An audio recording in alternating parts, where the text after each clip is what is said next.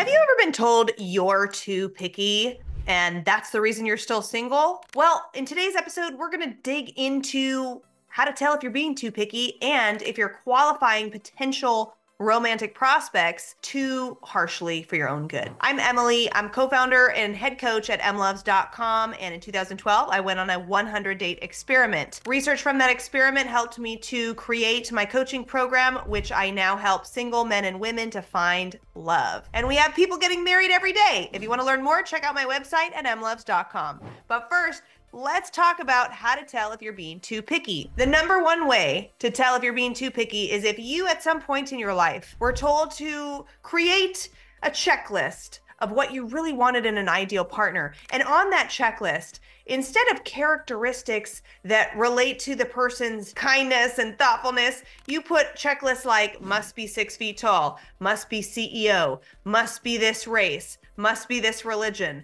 must have this political preference, must want this many kids, must not hate dogs, must all of these things, right? And so if we have this list that's based on physical characteristics and based on ego-driven preferences like job title, income, I see that a lot with women, must make $200,000 and be 24 years old. That's almost impossible, just so you know. It's almost no one will meet that criteria. So yes, you're being too picky, but here's why you're being too picky if you're using ego-driven benchmarkers like that. Because love has nothing to do with a person's height, with what's in their bank account, and with where they went to school and all of these things. Yes, of course, if you're intelligent, you're going to be looking for an intelligent partner. Yes, of course, every woman wants a guy who has his finances together. But if we try and use that type of criteria first to determine who we're going to match with, we're going to find that we date people who on paper are great, but we really don't feel a connection to.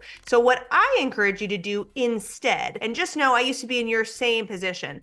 Before I did my 100-date experiment, my criteria was must be Latino, because I didn't want to date a white boy because I came from the suburbs and all the boys were white and they never were into me. And so I developed a complex where I thought, oh, the white men are not going to be, whatever. I created something fictitious in my head. I also said, oh, he has to dance, because if he doesn't like to dance, that's my favorite thing to do. So I'm not going to date anyone who doesn't dance. He must be 6 feet tall so I can wear my heels and not feel like a giant, right? He must be this political preference, because Lord knows I wouldn't get along with somebody who didn't match every single thing that I thought. Now, I ended up with a partner who was not that height, who was not a CEO, who was not Latino, who was none of these things. And the only reason I was open to dating other people outside of my very narrow parameters that were ego-driven and status-based was because I did a 100-date experiment. I used mega dating, which is the process of going on a lot of dates in a short period of time, and something I now teach my students, going on 20 dates in 90 days. And it really opened me up to dating people I had never considered before.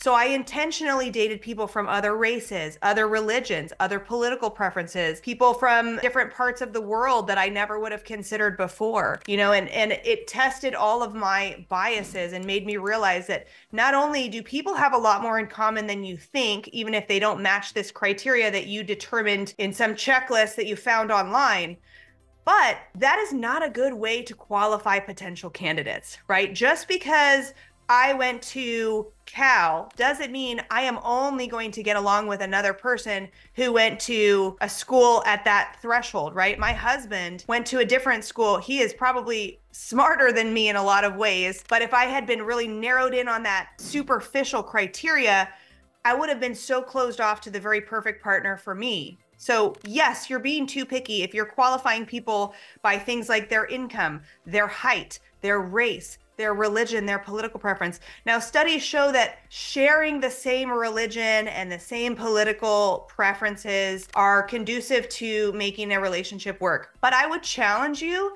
to just test your assumptions, because a lot of times we think, I would never get along with somebody who loves this candidate, right? And Thomas and myself, my husband, we don't share the same political preferences. We happen to be similar, but we do not agree on everything. And if I had only been narrowly looking for somebody who was also this, political party, which by the way, mine has changed, right?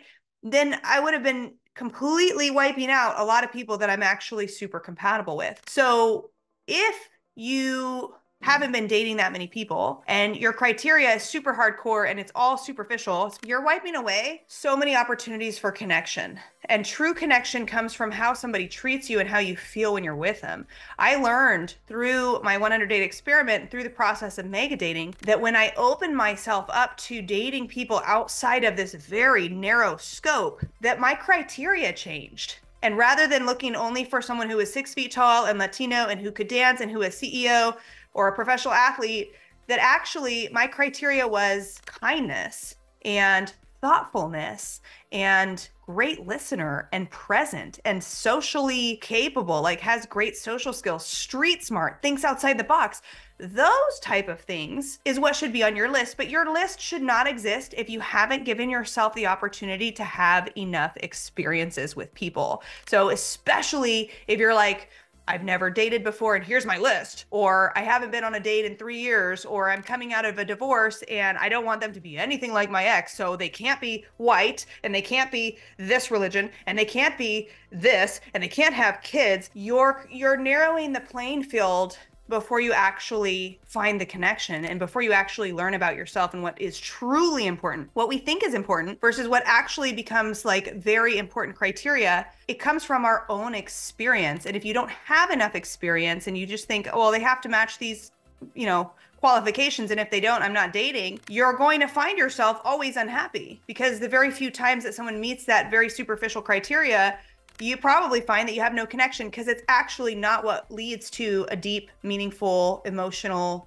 connection. I'm going to leave you with this story. One of my first ever student, who's become one of my good friends, told me when he met me, he's like, I'm never going to date a woman who doesn't love cats. If she's allergic to cats, I won't even date her, right? And he's atheist, and he said, I'll never date a woman who's religious. And he had all these criteria. And he ended up, I stood in his wedding in 2022. He ended up marrying a woman who's super religious, who's allergic to cats, and they live together, and they're such the perfect couple for one another, because what he found was actually what's really important to me is an intellectual connection, is that we share these things in common, that when we travel, we both love to go to museums and talk about the culture. And there's these things that are so important to you that you just don't know until you give yourself enough experiences to really determine that. So if you're feeling like you're too picky, I'm going to challenge you. Take your list. First of all, take your list, light it on fire, but take your list and eliminate anything that's superficial. So if it has to do with someone's income or their height or their race or their religion or their political preferences, intentionally go date those people that you say in your mind, I would never get along with a Trump lover.